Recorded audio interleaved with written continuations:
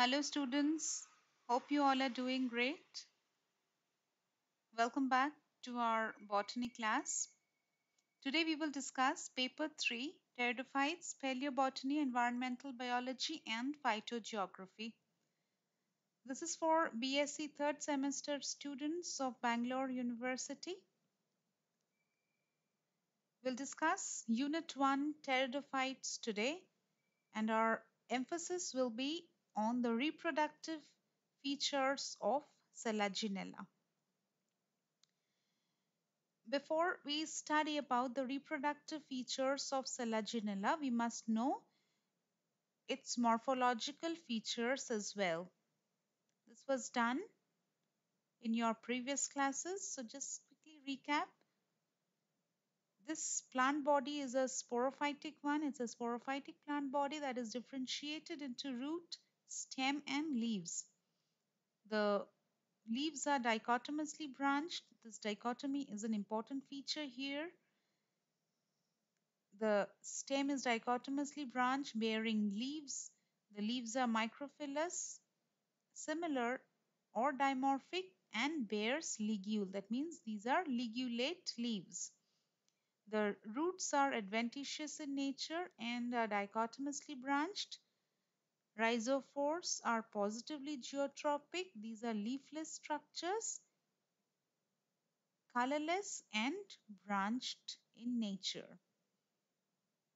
Homophylum and heterophyllum species are there. That means what?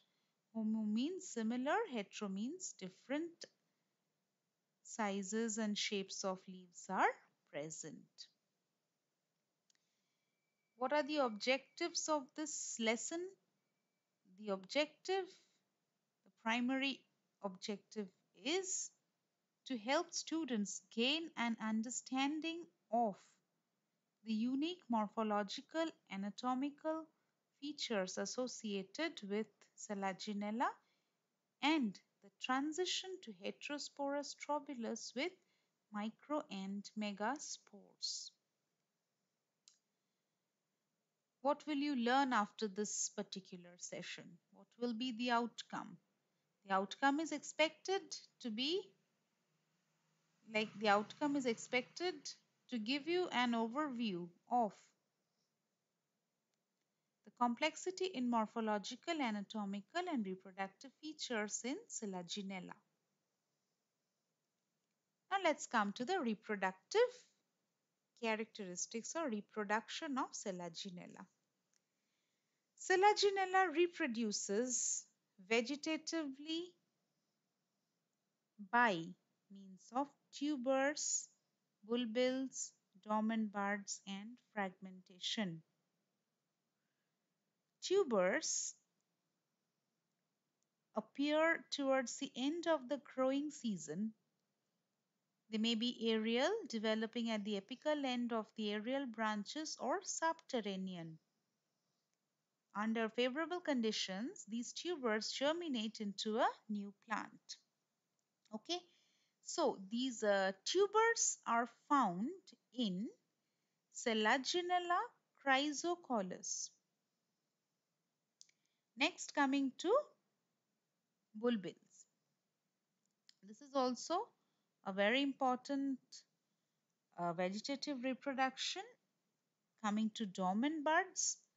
Dormant buds or resting buds, these are also known as resting buds. These are compact structures which develop at the apical end of some aerial branches. Okay. And finally, coming to fragmentation. Under humid condition, Selaginella rupestris, this is found in Selaginella rupestris under humid conditions or damp conditions. The trailing branches of the stem develop adventitious branches. Now these branches later disjoin from the parent plant and develop into separate individuals. Okay. Asexual reproduction takes place by spores. Heterosporous type of plants. Heterosporous means what? Two types of spores will be there. One is microspore, which are smaller in size, the male counterpart, and megaspores, which are larger in size and are the female counterpart. These are eusporangiate spore plants. These are eusporangiate spore plants means what? Here the sporangia arise from multiple epidermal cells or several epidermal cells and not from single cell. If it is developing from single cell, what do we call? We call it leptosporangiate. Eusporangiate for several epidermal cells and leptosporangiate from single epidermal cells. Now, the spore bearing organ is called sporangia. The singular form is sporangium. Sporangia are dimorphic. That means what? Megasporangia and microsporangia, both of which are born in the axils of sporophylls. Megasporophyle for megasporangia, microsporophyle for microsporangia. Both the sporangia are born in the axils of the leaves. Just now I have said sporophylls are organized into strobili at the apical end. These are the strobili, singular is strobilus, and they are present at the apical end, not here at the basal part, at the apical end. The sporophylls are spirally arranged around the central axis of the strobilus. If you imagine a central axis like this, you can see this crisscross arrangements of the sporophylls. So, okay, this is called a spiral arrangement. Most species show micro and megasporangia in the same strobilus. Okay. Now, location of sporangia varies in different species. Megasporangia at the base and microsporangia at the upper region. This feature is seen in Selaginella rupestris. In Selaginella kraussiana, what do we see? We see single megasporangium at the base and the rest all are microsporangia. Yet something different is seen in Selaginella inaquilifolia.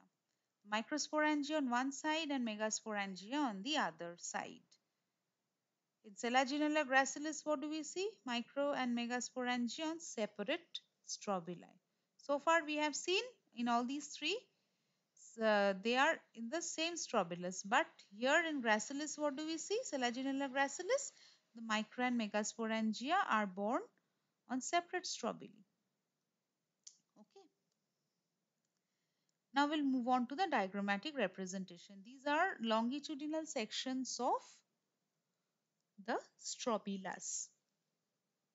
Let's quickly learn a little about the mega and microsporangium. Let's start with microsporangium. Each microsporangium here is a stalked globular or elongated structure. See if you can notice the stalk. The stalk is here. Globular elongated structure. Its color varies from red, yellow to brown in different species. You'll not be able to distinguish the color over here, but just keep in your mind. The wall is bilayered or two-layered thick, which is followed by a conspicuous tapetum. Note it's a bilayered structure. See over here. In the young sporangium inside the wall is present a mass of sporogenous cell. This is your mass of sporogenous cell that is found inside the sporangium, which in due course of development separate into microspore mother cells and later on by meiotic divisions produce numerous haploid tetrad of microspores, which at maturity separate from each other. These dotted structures are your microspores. At maturity, the tapetal cells as well as the inner wall of microsporangium disorganize. That is the wall of the sporangium, usually one layered at maturity. So this bilayered thing, they become single layered at maturity. Okay, then we'll move on to the megasporangium. Each megasporangium is also a stalked structure, but here you can see lobes present. It is a lobed structure. Okay, it is bigger than the microsporangium. Its color varies from whitish yellow to red. Its wall is also two-layered like that in microsporangium and followed by a single layered tapetum. In the young sporangium inside the wall is present a mass of sporogenous cells which in due course of development separate into megaspore mother cells. Okay, all the megaspore mother cells normally degenerate except one. So one remains functional while the rest degenerate. So this gives you a clearer picture. These are the small tiny microspores with the microsporophylls. This is your large lobed megasporangium with the megaspores, the megasporophyll. Try to correlate this picture with what I have said just now. Form a correlating image in your head.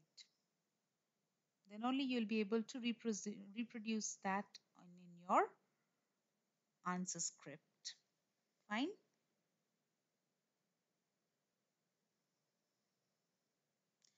Remember one thing, as the position of sporangium is either colline or foliar, the initials are either situated on the axis or on the leaf respectively.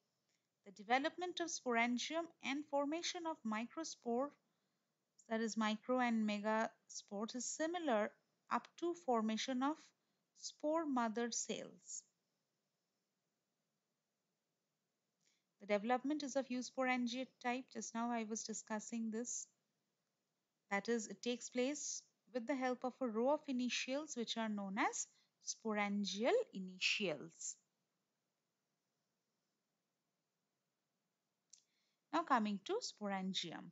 The sporangia has a stalk and a double layered jacket to it. The jacket has got outer columnar cells which is chlorophyllous. That means it can prepare its own food. The inner layer has got tangential cells to it. The microsporangium is small, dark brown to red in color with many tiny microspores.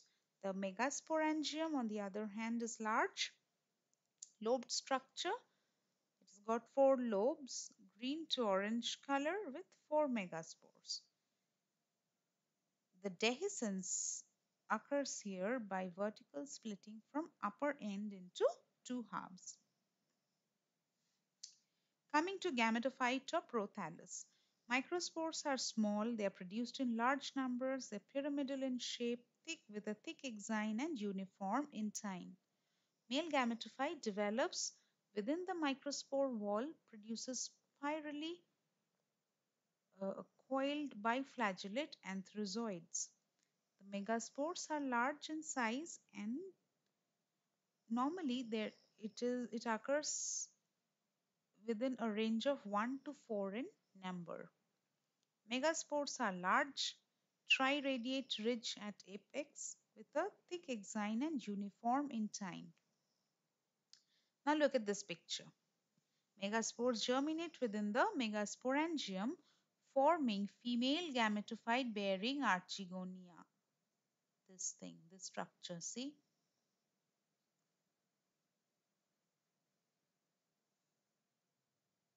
Water is essential for fertilization. Where else have you heard this? Before this, you have studied this in bryophytes, right? Water is essential for fertilization. Young sporophyte is attached to the megaspore. Sporophyte falls on the ground and becomes independent. When will it become independent? Once it produces roots. So this is a vivid picture of the life cycle of Selaginella. Please note this very carefully. Everything what we have discussed so far is given in this diagrammatic representation. Next we'll come to some multiple choice questions. Fern having sporangia that arise from a group of epidermal cells are known as. We had just now discussed it is eusporangiate. And what is it known as if it comes from single cell? It is leptosporangiate. Okay. These questions are for you to take a self test. Before like looking into the answer, you should give it a try. Try to solve these questions without looking into the highlighted answers so that you can self evaluate yourself how much you have learned, how much you can retain after a day or two. So, this MCQs are given to you for your self evaluation purpose. Next, see an evolutionary important character of Selaginella is what? It is something related to the heterosporous nature.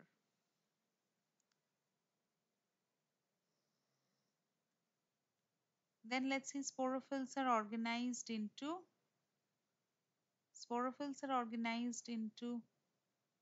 what? They are organized into a strobilus. The leaves which bear sporangia are called, of course, you know sporophylls, microsporangia associated with microsporophylls, megasporangia associated with megasporophylls. Innermost layer, the nutritive layer, which gives nourishment, is known as tapetum. It's neither known as exine nor placenta, nothing. It is known as tapetum.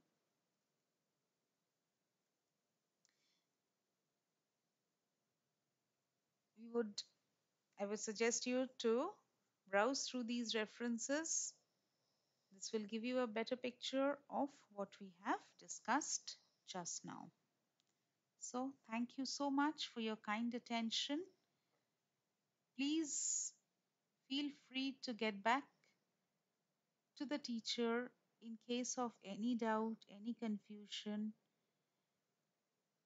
And again, I'm telling, try and solve the questions that are given. Read the text thoroughly. Okay. Thank you so much. Goodbye.